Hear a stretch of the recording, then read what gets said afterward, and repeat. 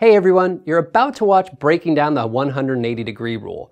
We wanted to remind everyone that you can find more segments covering a variety of video production topics at Videomaker.com. To check it out, just click on the link in the description below. For more great content, go to Videomaker.com. 4 times the video. Articles, forums, reviews, and more. Videomaker.com. There's a lot more to shooting a great scene than just planting a camera somewhere and yelling action. We all want to shoot a scene that can be cut together to achieve great continuity with a good variety of shots. The 180-degree rule is a useful tool to help you achieve this. In this segment, we talk about the basic principles of the rule, establishing action lines, working with shifting action lines, and redefining the action line using neutral shots, camera movement, and cutaways. Knowing how to apply the 180-degree rule and when you might want to break it can take your production skills to the next level.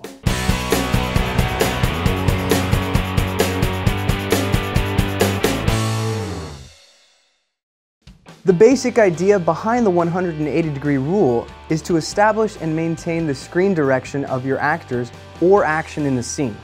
Failure to follow the rule can make scenes difficult to follow for your audience. The most important factor in working with the 180-degree rule is knowing how to establish a line of action. The line of action is an imaginary straight line that is drawn between a subject and an item or person they are interacting with, or a straight line drawn along a path that a subject is moving on. Let's look at 2 actors positioned for a dialogue scene as an example. If we look at the scene from overhead, we can draw a straight line from actor 1's sight line to actor 2's. This is our line of action for this scene. The 180-degree rule states that once you place your camera on one side of the line, you should keep all your shots within the 180-degree arc on the same side of the line in order to maintain proper screen direction. When you first introduce a scene, you'll typically have an establishing shot to help orient your viewers. The establishing shot gives the viewer the basic geography of the scene and determines the screen direction of the actors or action. This is the establishing shot for our scene, and actor 1 faces screen right and actor 2 faces screen left. As long as the camera doesn't cross our action line, our actors' sight lines stay consistent. This prevents the viewer from being confused or disoriented. In contrast, if we cut to a shot that has the camera placed on the opposing side of the action line, our actors are now facing the opposite direction and their sight lines will not match up properly. Taking a look at the 2 shots in split screen clearly demonstrates the concept. When shot properly, our actors look toward each other. When the 180-degree rule is broken, our actors no longer appear to be looking toward each other. We can also apply the 180-degree rule to action, such as a person walking. Let's take a look from overhead. We can establish our line of action by drawing a straight line in the direction he is moving. If we place our camera on this side of the action line, our actor will be moving from screen left to screen right. We can change angles freely on the same side of the line without altering the screen direction of the actor. If we were to move our camera across the line and cut to that shot, it will appear to the viewer as if the actor is traveling the opposite direction. This holds true for cars as well. And it's extremely important in sports, as you don't want to have a player running toward the goal line, then cut to a shot that makes them appear to be running the opposite way. Of course, you could break the 180-degree rule for dramatic purposes if the story supports it. If your character is disoriented or lost, it can give the audience the same feeling. So, we've learned how to establish the action line, and what happens when we break the 180-degree rule. Now let's talk about movement within a scene that can cause the action lines to shift. If your scene has movement that will shift the action line, you'll want to have a basic idea of which direction you'd like to shoot.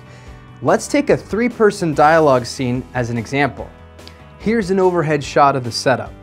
Our initial action line is between actor 1 and 2 because they will begin the scene by talking to each other. But once actor 1 turns to actor 3 to speak, our action line will shift. We're going to establish our scene by placing the camera here and try to keep this initial point of view in mind when our action line shifts. This means we'll shoot from this side of action line 1 and this side of action line 2. The key to making this work is showing the action that shifts the line. In this case, we want to clearly see actor 1 change his sight line from actor 2 to actor 3. Once we've shown the turn, we can now place our camera anywhere along the 180-degree arc of the newly established action line. Now let's have actor 2 and 3 turn to each other to talk. Looking at the overhead, we can see we now have established another new action line. Based off our initial view, we'd choose this side of the line. Again, we must show one of our characters turn his head to establish our new action line. Once we've done that, we're free to get shots on the proper side of the line. While something as simple as an actor changing his or her eye line can shift the line of action, an actor's movement can cause the line to shift as well. In this scene, one of our actors begins to walk off, then turns back toward the other. By changing their position, they've also moved the line of action, and now a camera position that would have caused a screen direction shift is well within the newly established 180-degree arc. You can also intentionally create new action lines by using camera movement, neutral shots, or cutaways. In this scene, we've established our action line, but we want to transition to the other side of the line. One quick way of doing this is to show the camera breaking the line. As we move past our actor, our audience is now reoriented to the new screen direction, and we're free to cut to any shots that fall in the 180-degree arc of the newly established line. You can also use a neutral shot in order to re-establish an action line. A neutral shot is obtained by placing your camera on the action line itself, which allows you to then cut to a shot on either side of the action line. In the walking example, we could cut to a neutral shot of the actor walking directly toward the camera, which is on our action line. This frees us to cut to a shot on the other side of the action line without being disoriented. A third way to establish a new line is to use a cutaway shot. In this example, we might use a shot of the surrounding landscape followed by a shot taken on the opposing side of the action line. Keep in mind that each time you establish a new action line, you are now locked into that 180-degree arc until the line shifts with your subject's action, camera movement, or specific camera shots. Creating a scene with well-selected shots and great continuity is a crucial building block to telling effective stories with video. By understanding the 180-degree rule, you can shoot and edit your next project with confidence and style. Thanks for watching.